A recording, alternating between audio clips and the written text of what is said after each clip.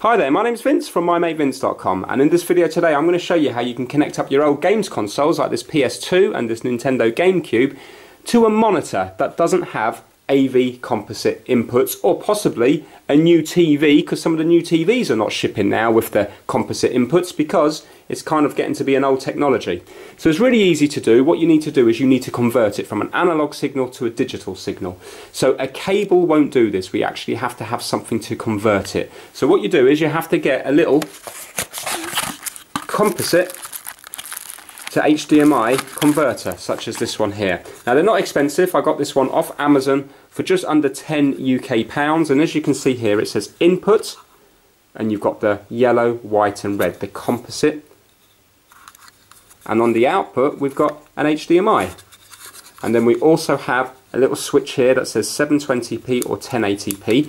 Now remember, this is upscaling it, but you're only going to get the same quality that the actual console can output, because if you were to plug this lead here into your TV upscales it anyway to the definition that your TV is, whether that be 720, 1080 or 4K. So this isn't going to make the picture any better, but what it will allow you to do is it will allow you to keep using your games consoles.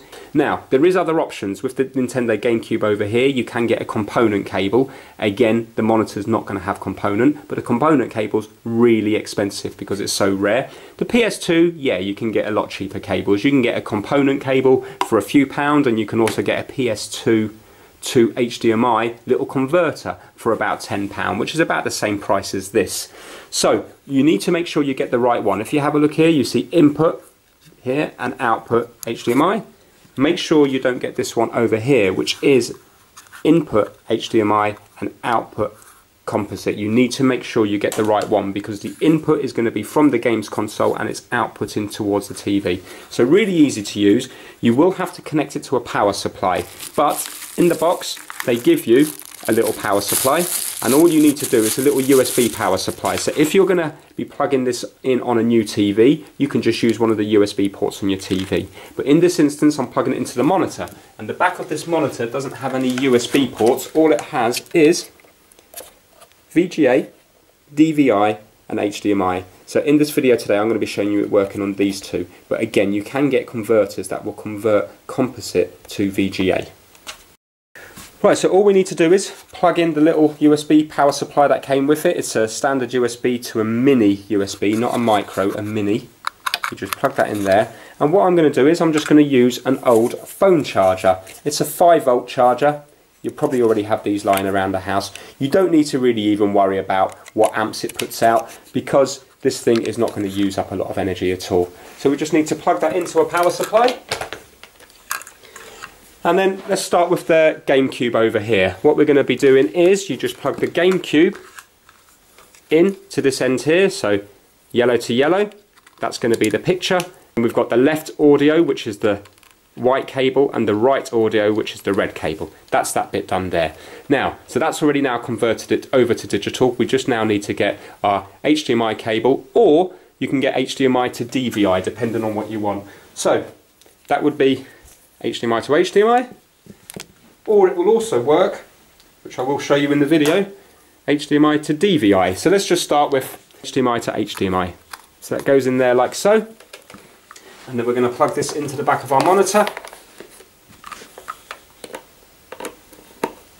like so. And now we'll turn our GameCube on.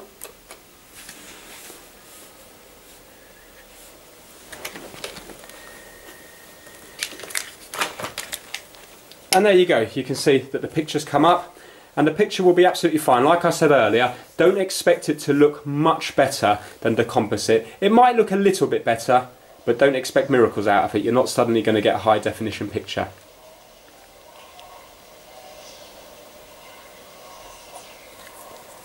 Okay, so while that's just loading up there, that's the HDMI to HDMI. Let me just show you now the HDMI to DVI.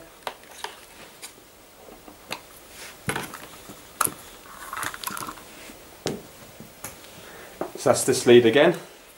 Again, you don't need to spend a fortune on these leads, because remember, it's a digital signal, so if it's going to work as well as a £100 cable. So if you get a £2 or £3 cable, although it's not going to be made as well as a really expensive cable, the picture quality will actually be the same, because now this box has turned it over to digital. Beforehand, when it was the composite all the way into the TV, the cable did make a difference because it was analog. But now that we've gone to digital, it doesn't actually make a difference. Yes, the cable will look nicer, feel nicer, and be better quality if it's more expensive, but the picture-wise will be exactly the same. So don't think that because you've got a £50 cable that you're going to get a bit better picture on your equipment. Right, now we just have to change the input again, because remember now we've gone over to DVI. And there we go, it's working again. And if you switch it between 1080 and 720, it doesn't actually make a difference to the picture quality. There we go, so that's 720.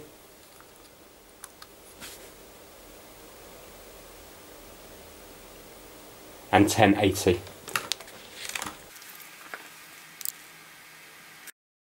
Now, as you may have noticed, now that we've gone over to DVI, we've no longer got sound. So with the HDMI to HDMI, it was fine, we had picture and sound, but when we go HDMI to DVI, we no longer have sound. Now obviously this is a problem, but if your monitor only has a DVI input, there is still ways around that you can get sound out of it. So this particular monitor does have speakers built into it. So what I can do is, if you have a look at this converter here, believe it or not, the picture is only going down this yellow cable here, this thin little cable. We can unplug the right audio and the left audio, and the picture will remain up there. Obviously, if I was to unplug the picture there, it's going to go from the monitor. But that means now we've got a way of getting the sound out via these leads here. So what we can do is, let's say now I've got speakers already built in to the monitor and I want to connect it up to that.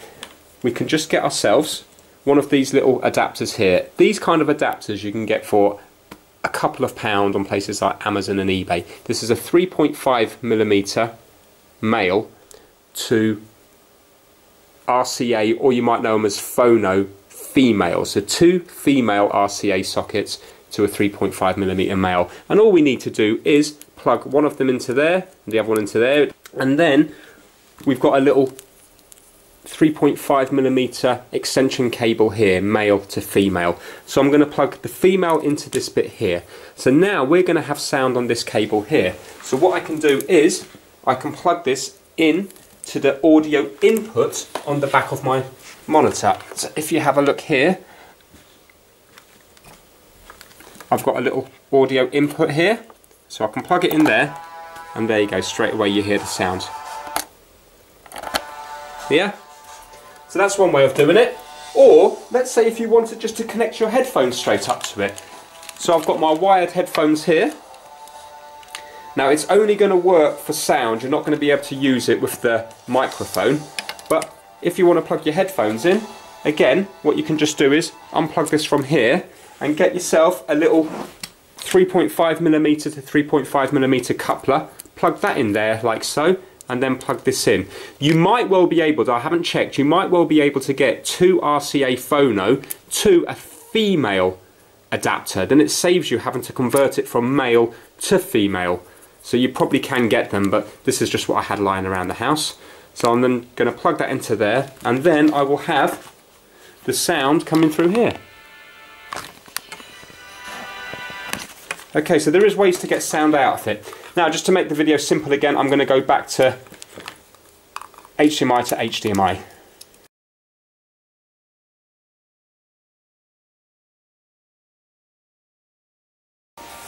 Okay, so that's the GameCube setup. Now let's say if we want to set up the PlayStation 2. The process is exactly the same. All we have to do is unplug these leads from the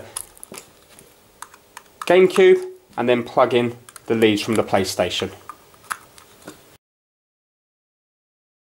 There we go. And I'm going to show you a way now that what you can do if you don't want to keep unplugging everything. So it's fine at the moment. If you've only got the one piece of equipment, you would just leave it like this. But let's say now if I have two pieces of equipment like I've got here, then what you can do is you can get these little adapters that are just male RCA to 2 female RCAs, and if we plug 3 of these in to the little converter down there, it will then give us 2 lots of outlets that we can then put both game systems into at the same time. Now if both game systems are on, the signal is going to be combined and you won't be able to make it out. But when you turn one of your games consoles off, then the signal will just be able to be visible from the one that's left on. So this is an option. So let me just show you this working.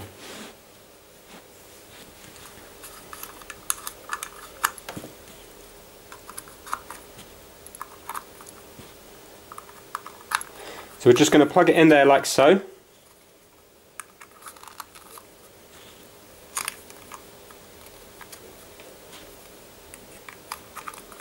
You just need to remember to get all the leads in the right way.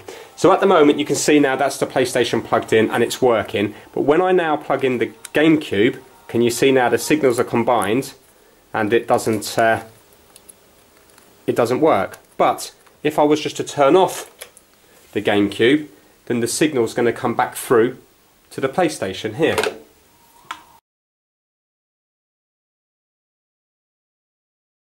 Right, so as you can have a look there, you can see that the PlayStation 2 is working fine. Picture is as you would expect. Okay, so let's say we want to exit the PlayStation 2 now and we want to play the GameCube. We don't want to disconnect any cables or anything, so I'm just going to exit this.